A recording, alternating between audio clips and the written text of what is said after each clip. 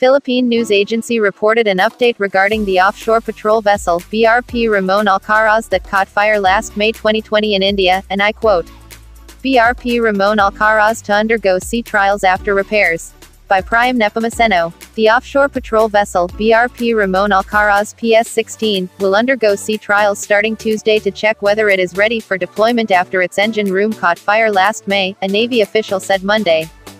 Philippine Navy Chief Vice Admiral Giovanni Carlo Bacordo said the vessel underwent major checks and repairs since it arrived last June 12 from picking up overseas Filipino workers and tourists stranded in India and Sri Lanka.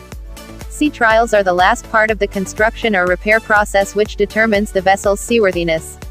Tomorrow, September 8, will be her scheduled sea trials. If successful, the ship is ready for deployment, he said. BRP Ramon Alcaraz and landing dock BRP Davao del Sur, LD-602, are the two-ship component of Naval Task Force 82 deployed to Oman in February for the repatriation of overseas Filipinos in the Middle East following tensions between the United States and Iran early this year.